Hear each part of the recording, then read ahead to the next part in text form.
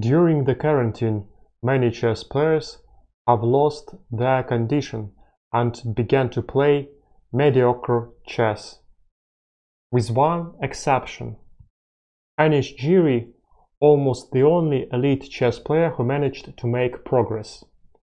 He tied the first place in Wijk with Jordan Van Forest and successfully competed in the other rapid chess tournament. The Chinese, on the contrary, had no chess practice.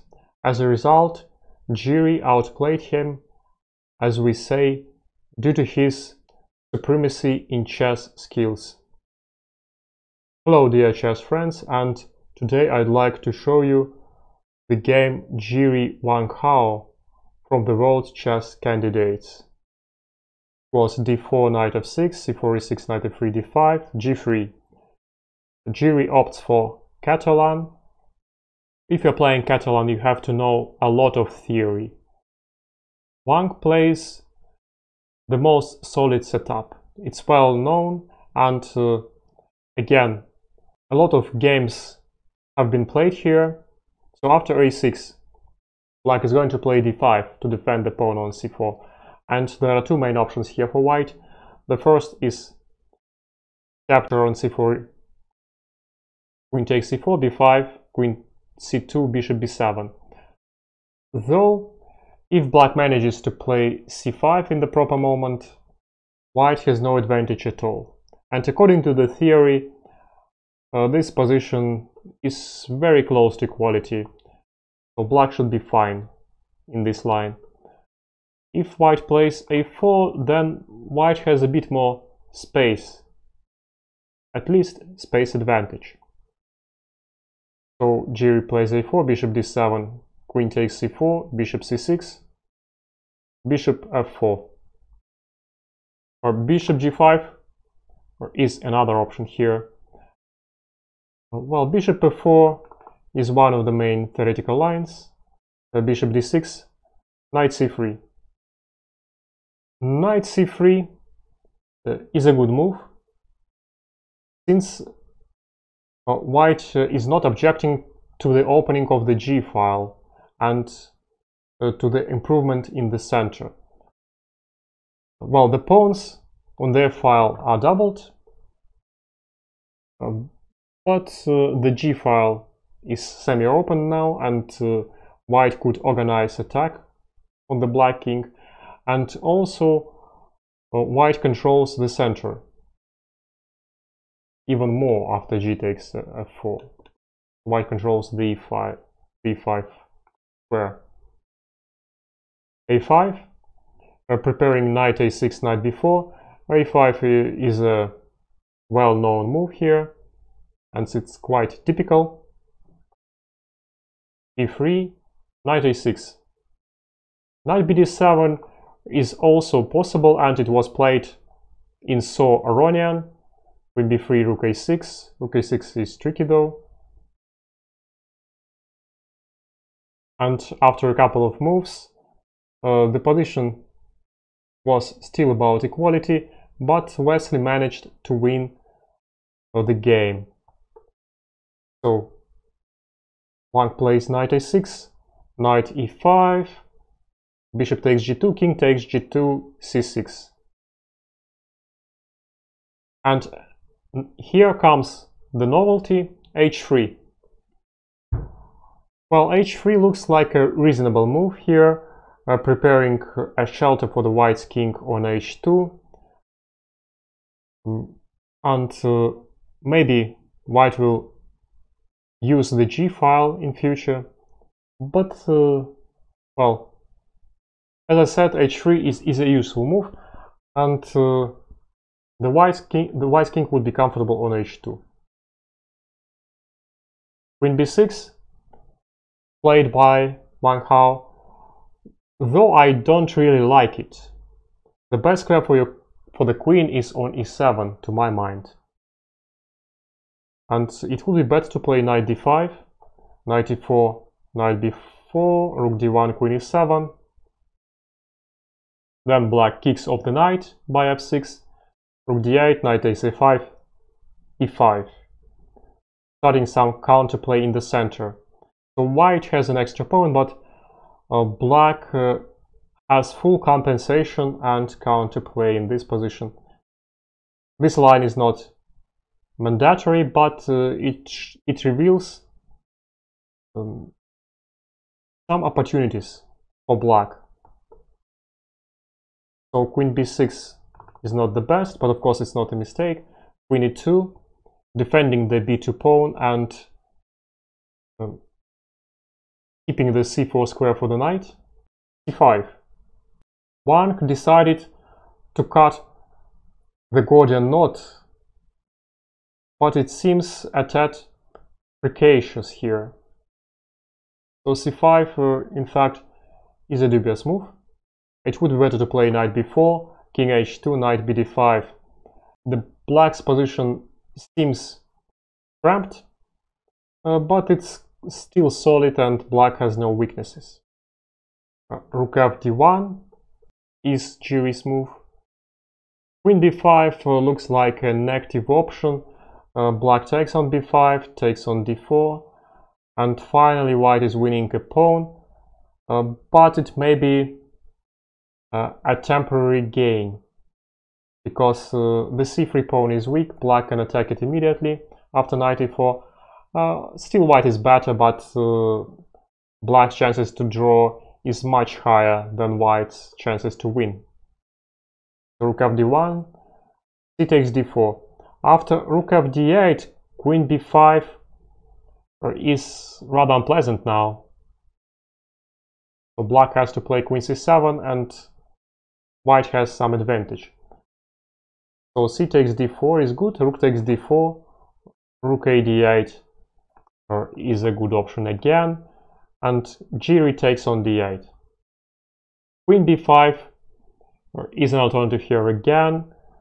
Black takes on b5, takes on d4, plays knight c7, white grabs the a5 pawn, and white gets a rather pleasant ending where white is winning a pawn. Though the white's pawn structure is ruined, white has the doubled pawns on the b file, one of which is an extra pawn, and the doubled pawns on the f file too, so this ending is likely to be a draw. That's why Giri takes on d8. This is the best move.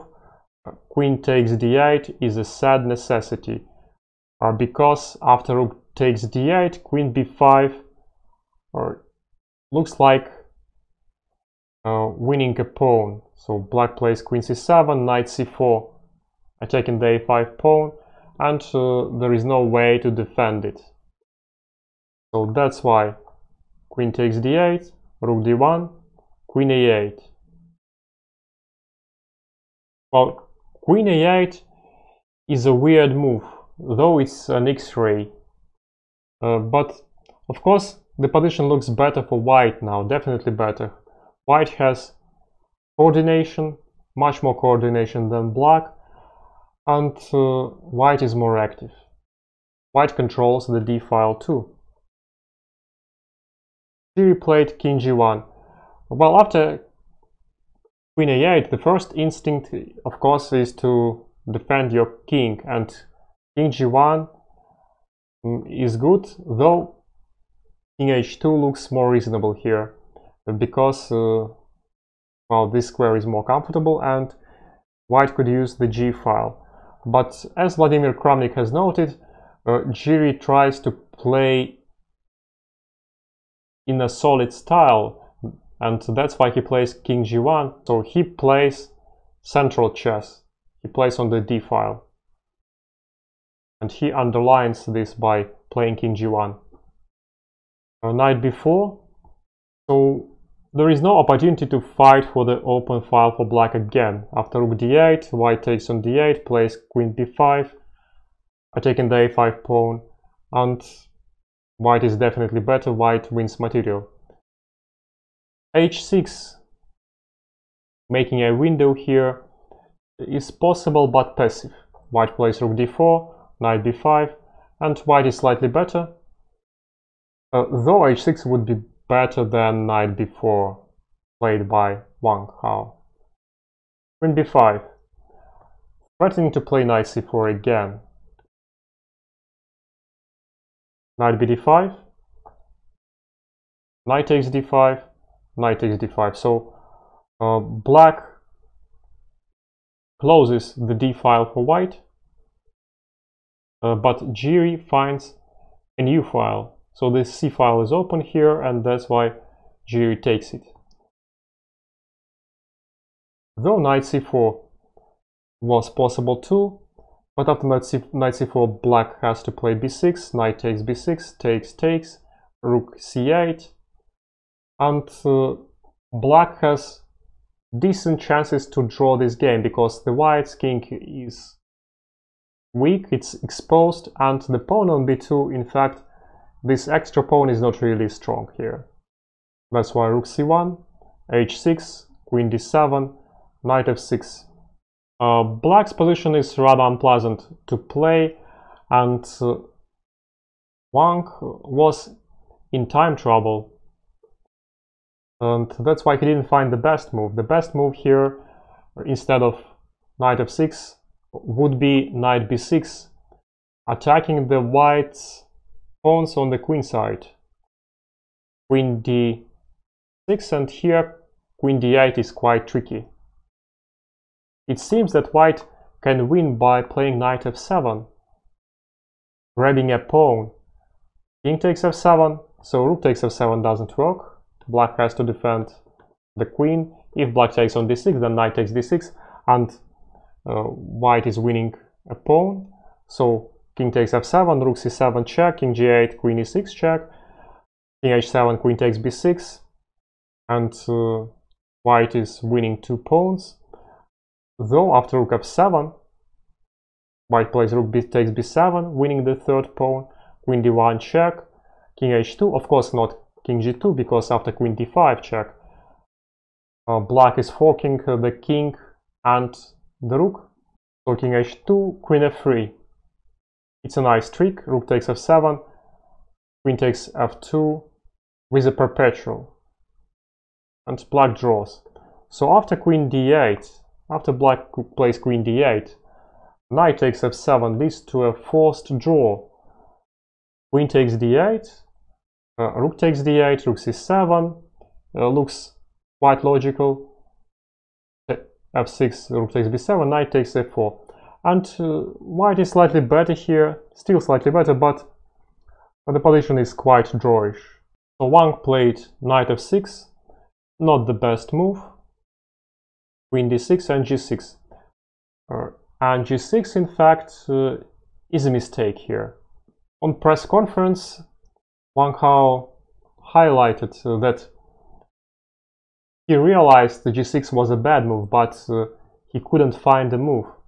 And, well, in fact, it's not so easy to find the right move for black, who is passive, who is quite passive here. And at that time, Wang was in a severe time trouble. So he played g6, weakening his king and his king side. Knight d5 is not working. Looks like knight d5 may be good, but white has f5, rook d8, and knight d7. It's really strong here. White attacks the e6 pawn, rook e8, takes, knight c5, and white is better. Rook c8 doesn't work either. After rook takes c8, queen takes 8, queen a7, white attacks the f7 pawn, and after queen f8, white grabs the pawn on b7, getting an almost winning position. Queen e8 would be the best after b3, b5, trying to trade some pawns on the queen side. Knight c6, takes, queen d7, and black is close to equality here. White is still better, but really difficult to win such positions. So g6 was played, b3, defending the a4 pawn just in case and improving the position. So h5, king h2.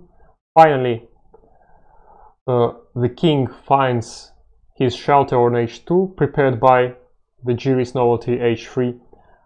And well, Giri is following a well-known chess principle, chess locution: do not hurry. And maybe he was waiting for Wang's mistakes too. King g7, queen d4. A rather tempting opportunity to X-ray the black king on g7. Though queen b6 could be stronger. Queen b6, knight d5, and queen d4 only here. f6, knight d7, then white attacks the e6 pawn and wins it. So white has decent chances to win the game after knight d8. It was played queen d8, queen d4, rook d8, queen b2, queen b8.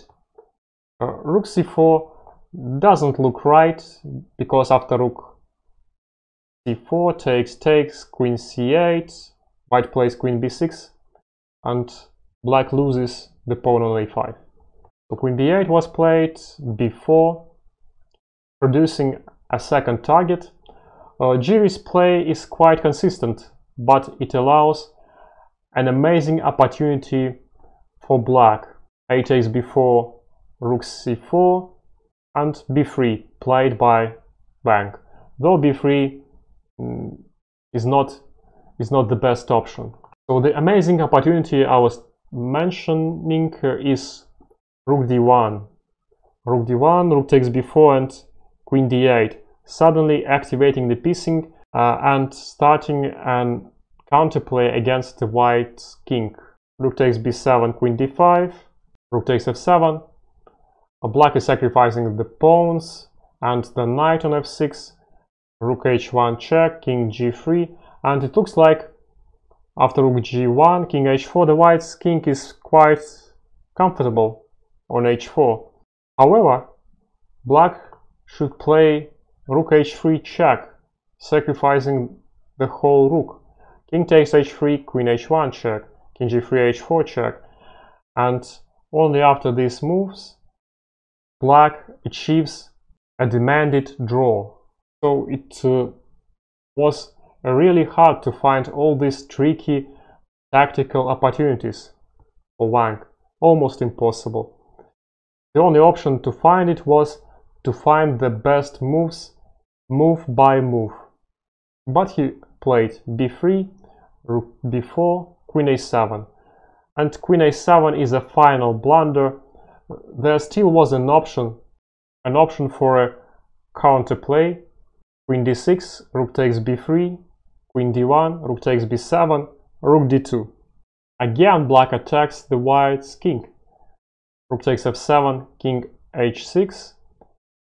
But now white has an equally splendid idea. Rook d7. So it's a cross pin. If black takes the rook, knight takes d7, then knight f7 check, queen goes to h8, checkmating the black king. After rook takes d7, white takes on d7, knight takes d7, queen h8, checkmates again. If black takes on b2, white takes on d1, and the final endgame is better for white, who has an extra pawn and chances to win.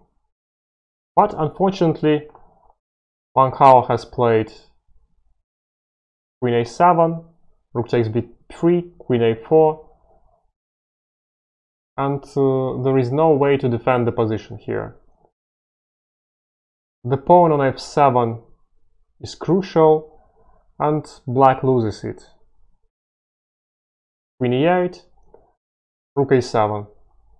So there are many ways to win this position as white, and rook a7 is a good one.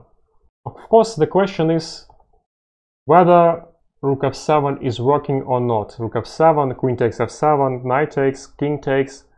Is it a fortress or not? And looks like it's not a fortress, but Giri decided not to reveal it and not to question himself and played rook a7.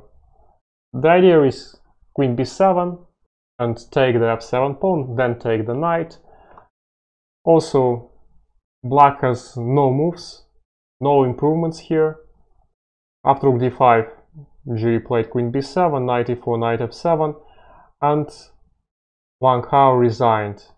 So white has decisive attack on the 7th rank, knight e5, knight g5, discover checks and then checkmating ideas are coming here. So black is hopeless and resigns. This game resembles playing an amateur with a professional. The professional, of course, was Giri, and the amateur was Wang. Of course, they have different opportunities, and Wang Hao is not spoiled by invitations to elite tournaments.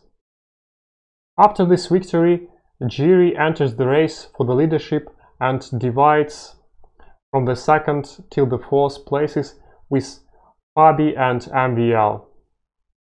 And we should keep in mind that he is the most rapid skill gainer in the modern chess nowadays.